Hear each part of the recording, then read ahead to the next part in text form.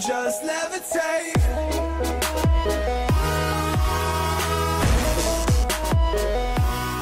So guys, check it out. We got our first look at Ramba Raw and Crowley Hamon.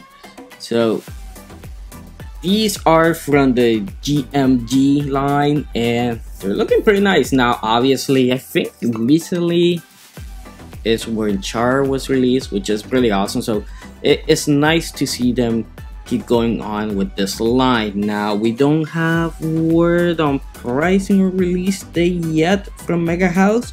Remember, these are 1/18 scale figures. I do want to say that even if these look pretty good, and I know a lot of people are gonna be excited for this line, remember that we're getting Kira Yamato as a S.H.Figuarts sitting in the cockpit of the Freedom Gundam. And something tells me that we might actually see more Gundam pilots from S.H.Figuarts, and that would be perfect, you know, to have your master grade and the pilot in front of it. That's gonna look awesome. Obviously, I know what you're gonna say, Zero.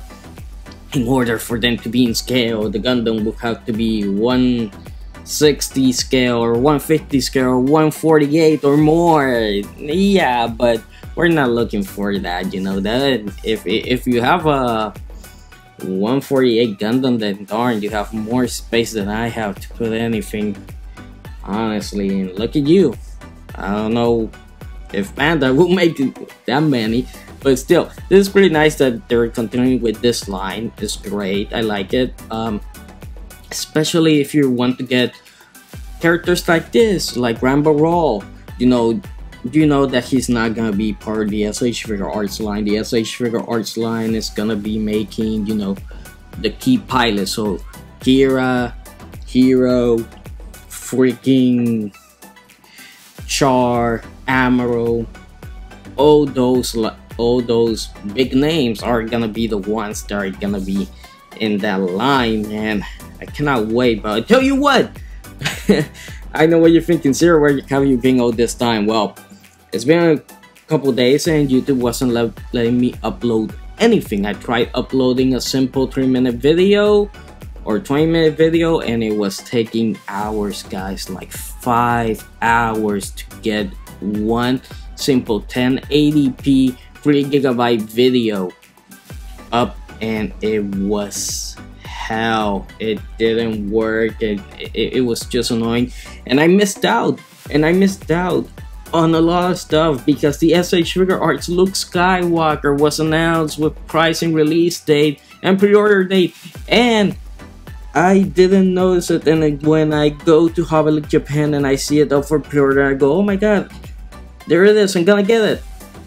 No, pre-orders were sold out. And I was like, oh man, I'm so mad with myself. But hey, I'm still holding up hope that we get the Empire Strikes Back Luke Skywalker with his snow speeder outfit. I know it's been out for years, I know, and they have teased it for years and nothing has come of it, but once they do, I'll definitely do that. You know what, I might not give up on Luke Skywalker, or I might, remember this was from the Mandalorian, trying to see if I can find a Big Bad Toy Store. If not, well, okay, I didn't lose much. It's coming out in April, so I don't really have a lot going for that month. Maybe I'll get lucky, maybe I won't. It just depends. But yeah, guys, these two look great together.